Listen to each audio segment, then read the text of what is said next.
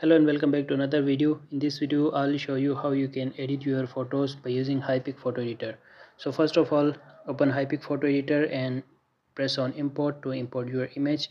So I will import one of my images like this one. So now after selecting your photo, if you want to make your face smooth, go to retouch option and press on smooth. So from here you can make your face more smooth, right? So first thing you need to do, you just make your face smooth and then go to AI filters, and if you want to change the style of your hairs, select any style from AI filters. Like I have selected the rainbow hair color effect here. Now if you want to change the background of your photo, go to cutout and select auto select here. Then your photo will automatically select. You can preview your image from here.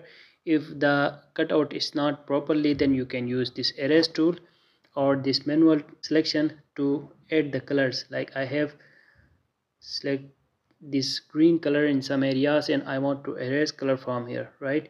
So you can use these tools to remove the background.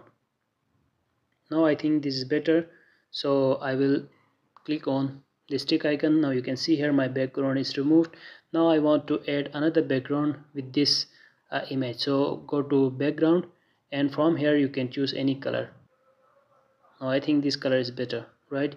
So just add the color and merge the layers. So you are then go to adjust and crop your image.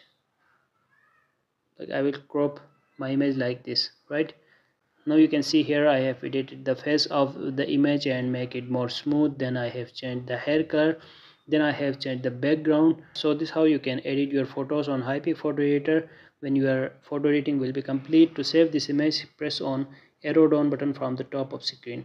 So this is how you can easily edit your photos on Hypic photo editor. I hope you like this video. If you like this video, make sure to subscribe this channel. Thanks for watching.